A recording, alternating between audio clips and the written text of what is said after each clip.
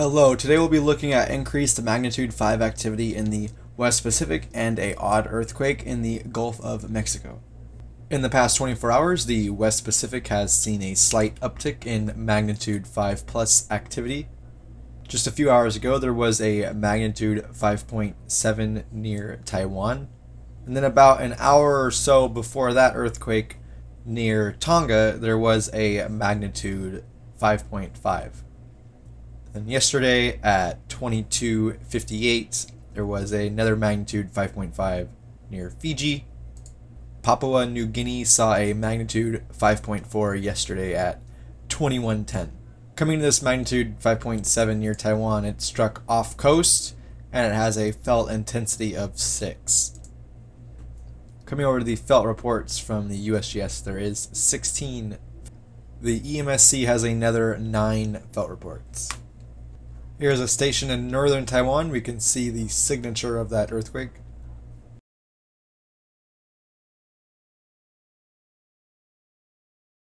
Another station in Taiwan. Near Ridgecrest yesterday at 21:48, there was a magnitude 3. And then today at 10, there was a magnitude 2.9. Today at 11, there was also a magnitude 3 near Whites City in New Mexico. That area, of course, mostly oil and gas operations. Here's a portion of the map I have highlighted here. In that area I pulled up magnitude 0 plus earthquakes from 2000, and in this area we can see there has been an earthquake that is not near any other earthquakes since that time. This is a magnitude 4.5 in the Gulf of Mexico. This was at 7 a.m. today. So I was able to pull up some seismograms for this earthquake on the HH1 channel, and it has a kind of a weird signature.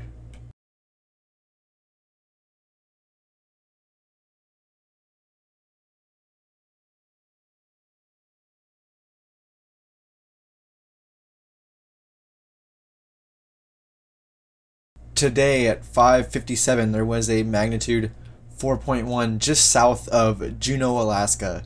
It was also close to Metlakatla, Alaska. Coming into the satellite view on the USGS earthquake map, it does look like it struck out in the middle of nowhere, on land. The felt reports are near Ketchikan and Prince Rupert.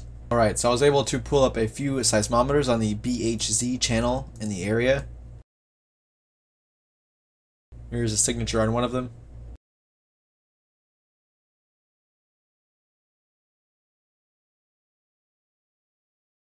Now this signature is weird on this station because it's the BHZ channel, but for some reason that looks like a slower sampling rate. Today at 1600 UTC, or just a few hours ago, there was a magnitude 3.7 near Coho, Alaska, or also close to Anchorage, Alaska. This earthquake did have 8 felt reports. These felt reports being near Anchor Point, and then near Homer Airport, or whatever city that is, Diamond Ridge. Coming over to Tropical Storm Julia, it did briefly head back out into the ocean before making landfall in El Salvador. It is currently in Guatemala. Coming over to the NHC, Tropical Storm Julia is the only storm listed in the Eastern Pacific. NHC is currently watching this storm just south of the Gulf of Mexico. They state a trough of low pressure over the Yucatan Peninsula is producing disorganizing showers and a few thunderstorms. They also note this system has a less than 40% chance of developing into a cyclone. Thank you for checking out today's video, and stay tuned for the next one.